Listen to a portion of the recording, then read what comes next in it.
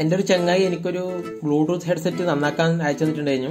ഇന്ന് അത് റിപ്പയർ ചെയ്യുന്ന വീഡിയോ ആണ് ഇടുന്നത്. ഇതിന്റെ 2 ചെവിയും കേൾക്കുന്നില്ല, അതാണ് പ്രശ്നം. ബാക്കി ഫോണിലേക്കൊക്കെ കണക്ട് ആവുന്നുണ്ട്, അതിന്റെ സ്വിച്ച് എല്ലാം വർക്ക് ചെയ്യുന്നുണ്ട്. എന്താ പ്രശ്നം എന്നൊന്നും മനസ്സിലായിട്ടില്ല. അപ്പോൾ ഇതൊന്ന് ഊരി നോക്കാം ആദ്യം.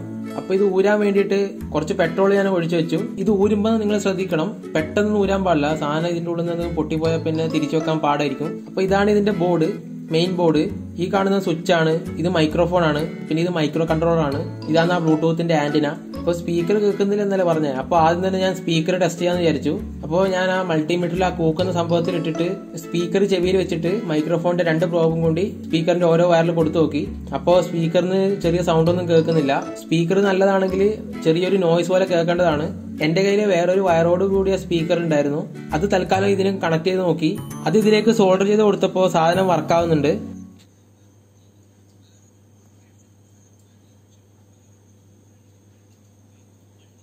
അപ്പോൾ ഒരു കാര്യം മനസ്സിലായി, എന്തായാലും ബോർഡിനൊന്നും കംപ്ലൈന്റ് ഇല്ല, സ്പീക്കറിനാണ് പ്രശ്നം. അപ്പോൾ ഈ ബ്ലൂടൂത്ത് ഹെഡ്സെറ്റിന്റെ ഊരിയ സ്പീക്കറിന് വയറിനാണോ പ്രശ്നം അതോ സ്പീക്കറിനാണോ പ്രശ്നം എന്ന് അറിയാൻ വേണ്ടിയിട്ട് ഞാൻ അതിന്റെ വയർ കുറച്ച് മുമ്പേ നിന്ന് കട്ട് ചെയ്തിട്ട് മൾട്ടിമീറ്റർ വെച്ച് ചെക്ക് ചെയ്ത് നോക്കിയപ്പോൾ സൗണ്ട് കിട്ടുന്നുണ്ട്. നിങ്ങൾ എന്റെ വയേർഡ് ഇയർഫോൺ നന്നാക്കുന്ന വീഡിയോ കണ്ടിട്ടില്ലെങ്കിൽ അത് തീർച്ചയായിട്ടും കാണണം. അത് കണ്ടാൽ ഞാൻ ഈ പറയുന്നതൊക്കെ പെട്ടെന്ന് കത്തും. അങ്ങനെ ഒരു സ്പീക്കർ ശരിയായി, ഇനി മറ്റേ സ്പീക്കറും കൂടി തുറന്നു നോക്കണം. അപ്പൊ അതും നേരത്തെ ചെയ്ത പോലെ പെട്രോൾ ഒഴിച്ച് വെച്ചു, എന്നിട്ട് തുറക്കാൻ തുടങ്ങി. ഇതിന്റെ ഉള്ളിലാണ് ഇതിന്റെ ബാറ്ററി ഇരിക്കുന്നത്. ഇതിന്റെ വോൾട്ടേജ് നോക്കിയപ്പോ 4 വോൾട്ടിനടുത്തുണ്ട്. അപ്പോൾ ആദ്യം ഈ ബോർഡിന്റെ അവിടുന്ന് ഇപ്പുറത്തെ ചെവിയിലോട്ടേക്ക് കണക്ഷൻ വരുന്നുണ്ടോ നോക്കണം, അതായത് വയറിനൊന്നും പ്രശ്നമില്ലാന്ന് നോക്കണം.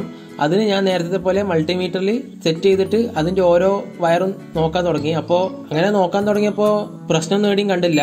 എല്ലാ വയറിനും കണ്ടിന്യൂറ്റി ഉണ്ട്. അഥവാ കണ്ടിന്യൂറ്റി ഇല്ലെങ്കിൽ പിന്നെ ഒന്നും ചെയ്യാൻ കഴിയില്ല. ഇനി സ്പീക്കർ നേരത്തെ ചെയ്ത പോലെ തന്നെ ഈ സ്പീക്കർ ഞാൻ ടെസ്റ്റ് ചെയ്ത് നോക്കി മൾട്ടിമീറ്റർ വെച്ചിട്ട്. അപ്പോൾ സ്പീക്കർ വർക്കാവുന്നില്ല. എനിക്ക് തോന്നുന്നത് എന്താണെന്ന് വെച്ചാൽ ഈ ഒരു ഭാഗത്ത് നിന്ന് ഇതിന്റെ ഉള്ളിൽ വയർ കട്ടായി പോകുന്നുണ്ടെന്നാണ് തോന്നുന്നത്. കാരണം അവിടെയാണല്ലോ ഏറ്റവും കൂടുതൽ ആട്ടം വരുന്നത്. അപ്പോൾ ആ ഭാഗം മുറിച്ച് കളഞ്ഞിട്ട് ഒന്നുകൂടി ചെക്ക് ചെയ്യാന്ന് വിചാരിച്ചു. ഈ ഹെഡ്സെറ്റ് വയർ സോൾഡർ ചെയ്യാൻ ഒരു എളുപ്പ വഴിയുണ്ട്.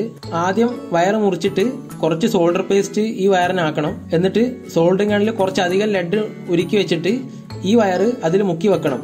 അങ്ങനെ കുറച്ച് സമയം വെക്കുമ്പോൾ ആ വയറിന്റെ ഇൻസുലേഷനൊക്കെ ഉരുകിപ്പോവും. ഈ കാണുന്നത് പോലെ നല്ല വൃത്തിക്ക് സോൾഡർ പറ്റിപ്പിടിക്കും. അതുപോലെ നല്ല വൃത്തിക്ക് സോൾഡർ ചെയ്യാനും പറ്റും. ഈ ട്രിക്ക് എനിക്ക് പറഞ്ഞത് നമ്മുടെ നിറ്റോ മുതലാളിയാണ്. നിറ്റോ മുതലാളി വേറൊരു ലെവലാണ്. അപ്പോൾ ഈ സ്പീക്കറും ടെസ്റ്റ് ചെയ്തപ്പോൾ വർക്കാവുന്നുണ്ട്. ഇനി ഇതിലേക്ക് അത് സോൾഡർ ചെയ്ത് കൊടുക്കണം.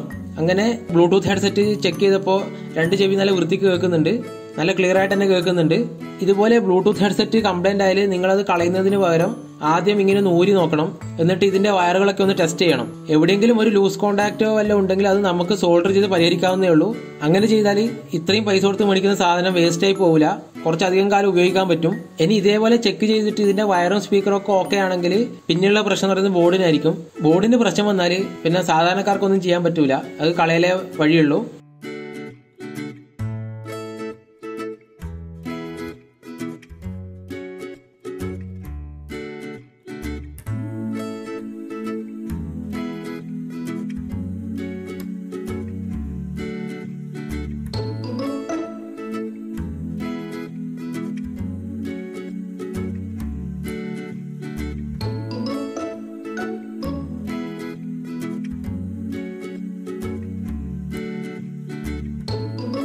അങ്ങനെ ഈ ബ്ലൂടൂത്ത് ഹെഡ്സെറ്റ് റെഡി ആയിട്ടുണ്ട്. ഈ ഹെഡ്സെറ്റ് റെഡിയാക്കിയ കാര്യം ഞാൻ അവനോട് ഇതുവരെ പറഞ്ഞിട്ടില്ല. ഒരു മാസമൊക്കെ കഴിഞ്ഞ് ഈ വീഡിയോ ഒക്കെ അപ്ലോഡായി യൂട്യൂബിൽ ഓൻ കാണുമ്പോൾ നമുക്ക് അയച്ചു കൊടുക്കാം. അത്ര വരെ ഇത് എന്റെ കയ്യിൽ ഇരിക്കാമെന്ന് വിചാരിച്ചു. അപ്പോൾ ശരി.